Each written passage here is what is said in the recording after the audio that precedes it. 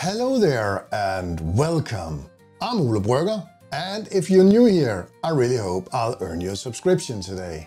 I just broke the LCD in my 3D printer and it was very unfortunate. But I hope I can change it. I've never done it on this model before. I did it on my Saturn S, but this look a bit more complicated. But let's see how it goes. I ordered a new LCD and we're going to replace it.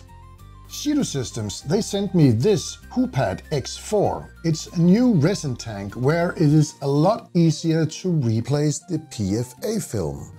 So we are going to test that out in the end of this video after we replace the screen. We better get started.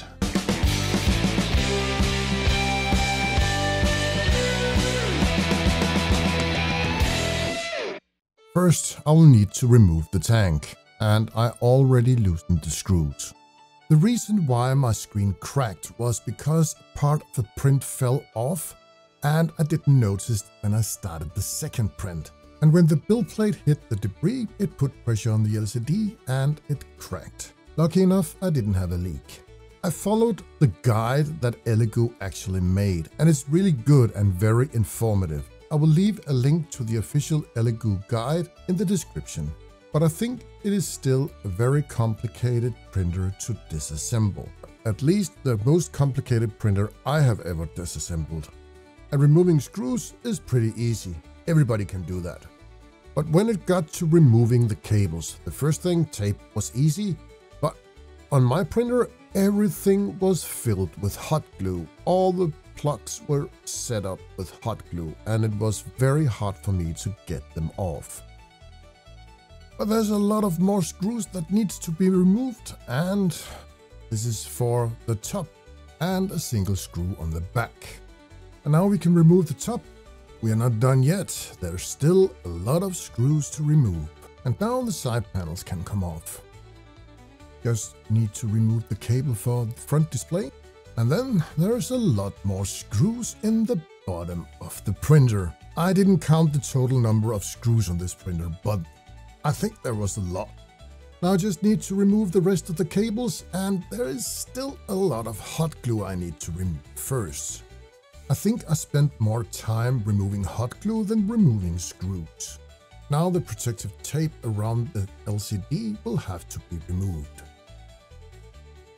Carefully, I had to remove all the screws from the Fresnel lens. I was considering using a heat gun or a hairdryer to loosen up the adhesive, but it was actually pretty easy putting a gentle pressure on the back of the LCD and then it popped out. And I wasn't very concerned that it should break because it was broken anyway. However, it took a lot of effort to remove the old adhesive. I had to use some plastic scraping tools, isopropyl alcohol, and a lot of effort. But now to the fun part, installing the new display. I think the packaging is very nice, it's very protective, and it is very easy to get things out of the box. Here is the LCD, and we have the data cable. It's very important to connect the cable the right way, and I compared it to the old panel.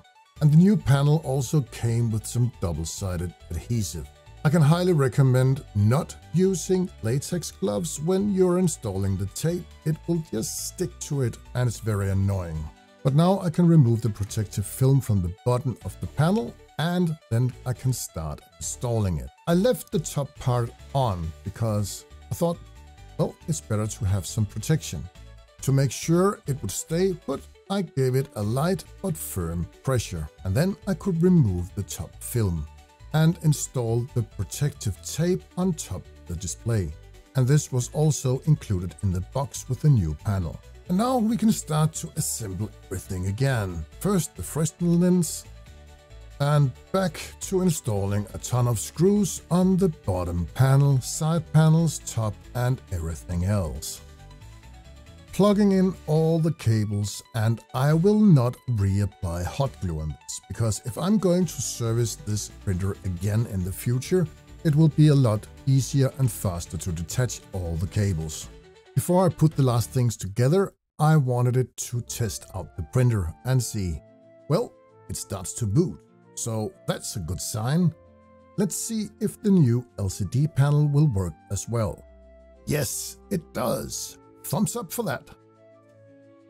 Let's put the last things together and then we can have a look at the new tank from Chitu Systems. And since the PFA film was damaged on my old resin tank, I would need to change that as well. It was so lucky that Chitu System reached out to me and asked me to test out their new tank system. And then I don't have to remove all these bloody screws. Full disclaimer, Chitu Systems did not pay me to make this video, they just sent me this product for free to test out. Okay, let's see what's in the box. This is from Chitu System, Hoopat X4, and it is a new type resin tank for printers. This system is compatible with all the printers that you can see on the screen now. And here we have the tank. It's actually nice that it comes with a lid. I really missed that for my old tank. And then we got some instructions. The tank itself is made out of aluminum, or aluminum if you are on the other side of the pond. It is very rigid and it feels like it is very good quality. There is 4 levers, one on each side, where you can loosen and tighten the clamps that holds the inner frame. The set also came with 3 pieces of PFA film, and it's very easy to remove the protective film on one side, and then you can install it on the small tabs that matches up with the holes. And finally remove the protective film on the other side. Now we can put it back into the tank and tighten the clamps. I must say that was pretty easy. Now it's ready to go. Chitu Systems also sent me a couple of bottles of resin and we are going to try them out as well. I think I will go with the grey. The printer is now back in my workshop and I will pour up some resin and start a print. And after a couple of hours, I had a flawless print. Must say, I think this works pretty good. It has been a few days since I have replaced the LCD on my 3D printer, and it has worked perfectly. However, I have printed a lot and unfortunately I had a failed print, not anything about the LCD or the new tank system. But when I was cleaning out the tank using the tank clean function in the printer, I accidentally poked a hole in the PFA film. But after cleaning the tank, it took me less than a minute to replace the film on this tank. And I've never done that quick. If I have to do that on the old tank, it would have taken me at least half an hour to 45 minutes to unloosen all those screws and get it back right. This is it for now, and thank you to Chitu Systems for sending me this new tank. I think it is awesome. There will be links in the description below where you can get a 5% discount. Thank you so much for watching, and remember, if you already haven't done it, push this button up here, the subscribe, give me a thumbs up, and leave a comment below if you have something to say about this tank. Goodbye for now.